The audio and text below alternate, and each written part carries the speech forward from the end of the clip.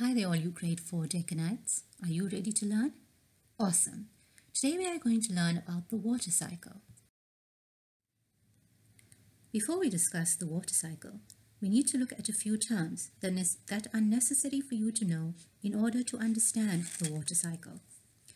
First, we will look at evaporation.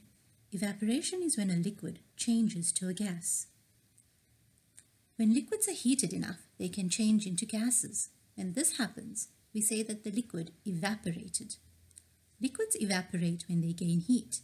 For example, when you heat liquid water, it changes to a gas called water vapor. You will see this as steam.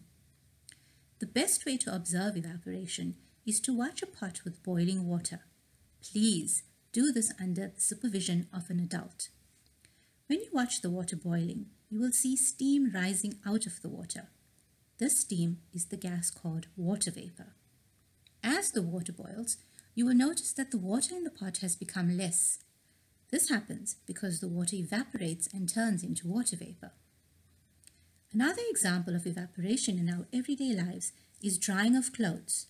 When we hang the clothes, they are wet. After a couple of hours, the clothes are dry. This happens because the water from the clothes has evaporated.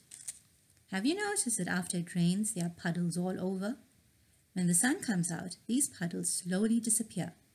These disappearances are no mystery. The water in the puddles evaporated into the atmosphere with the help of the sun. The next term is condensation. Condensation takes place when a gas changes to a liquid. When a gas cools, it forms a liquid again. When a gas changes back into a liquid, we say that it condenses. Gases condense when they lose heat. When water vapor loses heat, it condenses to form drops of water. Hold a saucer over the steam and see what happens as it cools. Remember the pot of boiling water? Place a lid over the pot and leave it there for a few minutes. Remove the lid and look at the side that was covering the pot. You will notice droplets of water. The droplets of water formed when the water vapor came into contact with the cool pot lid. Water vapor in the air gets cold and changes back into liquid, forming clouds. This is also condensation. Condensation is the opposite of evaporation. Lastly, we will look at precipitation. Precipitation is the different forms of water that fall to the ground. Rain, sleet, snow, and hail are the types of precipitation. Now that you know what these terms mean, we can finally learn the water cycle. Take a close look at the diagram of the water cycle.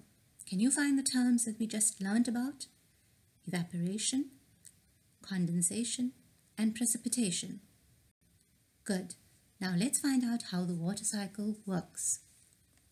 The sun shines on the sea and heats the water. The water evaporates from the sea, becoming water vapor.